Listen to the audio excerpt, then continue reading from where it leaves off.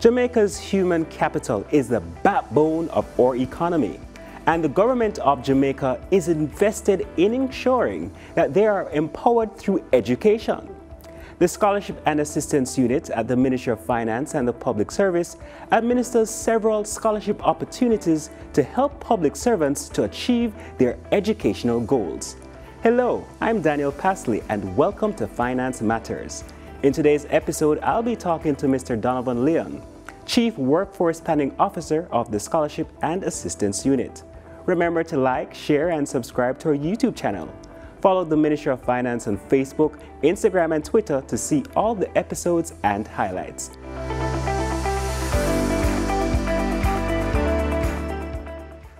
Thank you, Mr. Leon, for coming on the program. Thank you for having me. Now, what is the role of the Scholarship and Assistance Unit?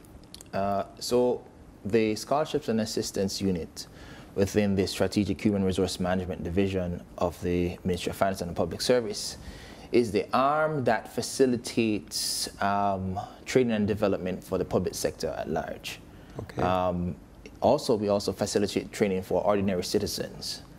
And so we are in a very pivotal role in coordinating some of the training activities that we receive from our international partners. And some of the international partners could include? So you're talking about Cuba, China, Serbia, from a number of our developmental partners, inclusive of those that we have local counterparts, so like JICA, which is the Japan International Cooperation Agency. You have the India High Commission, a lot of them. So we have roles, we have scholarship opportunities that are fully funded, that is administered through us, as well as capacity building initiatives. So for example, we will have a training in a specific area, like for example, solid waste management. And our role is to coordinate those training activities with those entities within the public service that has a mandate. So naturally, like National Works Agency or a National Solid Waste Agency would be some of our picks for a course like that. So we normally coordinate those opportunities to ensure that there's training for all. So in other words, the Scholarship and Assistance Unit aligns the various scholarship programs to the strategic goals of each public sector organization, basically.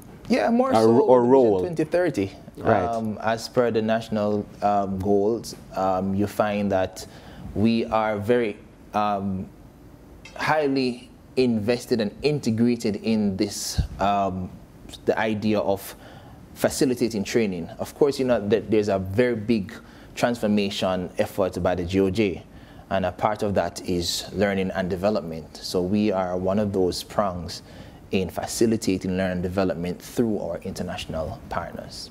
So let us know a little bit more about some of the scholarship opportunities that are provided. All right, so one of the mainstays that we have is normally the Cuba scholarship. That's the one for medicine. We normally get on average maybe about 70 to 80 applicants per year for about 5 spaces, so it's highly competitive. Yeah. We have the Chinese scholarship, which normally for various thematic areas, medicine being one of them, engineering, if I recall correctly. And of course, you have the Serbian scholarship. And from time to time, I think the most recent, we had one from Russia. We currently have about 1 student still completing studies there. And so, I mean, as I said before, it's opportunities from all over. But it should be noted that once we get these opportunities, that they are competitive in nature. So you have to come with your A game. That is, especially for like students who are leaving from high school to go into the tertiary education, you have to have competitive grades. And not only that, we also encourage you to have a high level of community involvement or some indication, because one of the things that we find is important is not having the academic prowess only, but you must have a sense of civic duty. So you must have a holistic approach. Holistic approach. So in terms of some of the grants that are provided, I know that there may be one for public officers and children of public officers. Could you explain a little bit more about that? Sure. So under the heads of agreement arrangement between the government and the respective unions, in that contract document, the government and the unions collectively have bargained for certain benefits, which includes elements of education, under which the public sector workers fall under, and the children of public sector workers, which you just described. And so under those two arrangements, a public sector worker can apply up to for $150,000 towards their educational assistance. It is a one-way flow, so there's no payback. Right, right. It's really the government's, commitment to say that I am helping you to develop yourself further. And if I am to add some numbers to it, since the last contract period between 2017 up to 2021, which was subsequently renewed, under the public sector workers, we assisted some 4,000 public sector workers to the tune of over $450 million. Wow. Wow. And so it's a real significant commitment from the government in terms of, and it's grant funds, so there's no... You don't have to worry about paying back a loan. It's not a loan. And so, and it's all for all areas. So it's from CXCs, and mind you, you do have persons in the public service that are still doing CXCs. Okay. You have going right up to masters and PhDs, as well as professional exams. So, Mr. Leon, tell us a little bit more about the ministry's flagship scholarship program. In July 2020, the ministry had embarked on this very important flagship scholarship dubbed the Marcus Garvey Public Sector Scholarship Program, which is aimed at helping our public sector workers to advance into high-level studies, that is graduate studies, whether it be a master's or the PhD. And it is intended to, one, facilitate and unearth latent talent within the public service. It also is helping to direct those skills to also equip the public service with those kind of skill sets that will be required in the future. Mm-hmm. And so from time to time, there are some thematic areas such as education, agriculture, logistics, to name a few, that we have fully funded scholarships under these thematic areas for persons within the public service to apply for. Of course, it's a competitive process. Of course, of course. And so we have very good public sector workers, and so it's really an opportunity for them to advance themselves. And the reason why it's so important is that as part of the transformation effort, the government has definitely recognized that there's a need for a transformation of skills, transformation of how we do business, and the level of investment that is required in the human capital development. And so this program is to the tune of $1 billion over 5 years. You heard that, folks, $1 billion. Yes, that's a very significant investment. And then we expect some 150 public servants or public sector workers to be trained under this program. And is there a bonding policy involved? Naturally, naturally. So once you come under the program, you're bonded for 5 years. Okay. Within the public service or the public sector. And again, I must add, there's a narrative that exists that the bonding policy is some sort of shackle. No.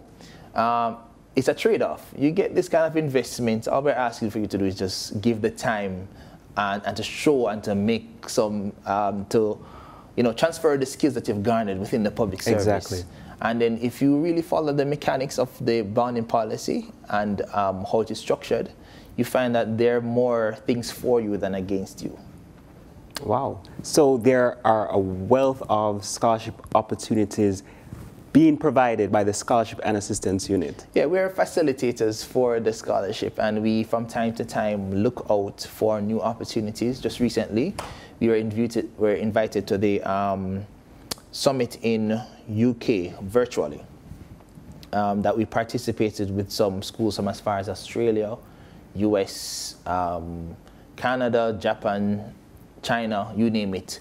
And of course, one of the things is that because the country itself has been performing well in terms of our macroeconomic indices, a lot of when you talk about macroeconomic indices, just break that down a little bit more. The fact that if you recall, our Honorable Minister's excerpt, I think it was in the IDB, it came in the newspaper about Jamaica's excellence in sticking to a very strict debt sustainability program, and also being able to be a beacon to other Caribbean territories that have similar economic hardships. And because of that, we have been seen as, you know, a leader in that department. But as a result of that, a lot of attention has been turned to Jamaica, because on the flip side, they said that, boy, your indices look good, you are in a position to afford it. And so what we find is that a number of foreign schools come to us and say, well, you know, we want to invest. We want to invest and create partnerships with you for your potential, for your students. And so we were invited to the BMI that summit in, I think it was July of this year, which we met with a number of school stakeholders. And so we're trying to, you know, broaden the scope of opportunities, because we know that scholarship opportunities are like scarce resources. And so the larger our ecosystem of actors, if we're not able to assist directly, we should be in a position to give you strong information that can aid you in your developmental goals. And if you want to find out some more information about some of the scholarship opportunities that are facilitated by the Scholarship and Assistance Unit, how can we do so? So it's at the Ministry's website, www.mof.gov.jm/scholarships. So from time to time, once we are in receipt of invitations from our partners, we normally have them listed on our site. Sometimes we also go to the print. And of course, our relevant media handles, or social media handles, they're also posted there from time to time. We are, though, in the effort of trying to coordinate with our partners, so there's a more predictable pattern.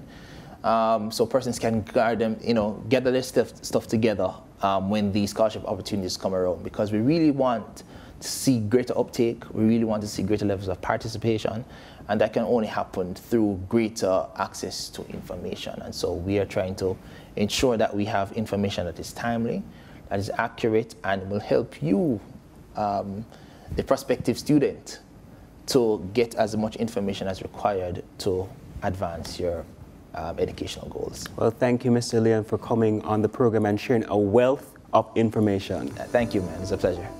And thank you for joining us on Finance Matters. Remember to join us next week for another exciting episode. I'm Daniel Pasley, and have a great day.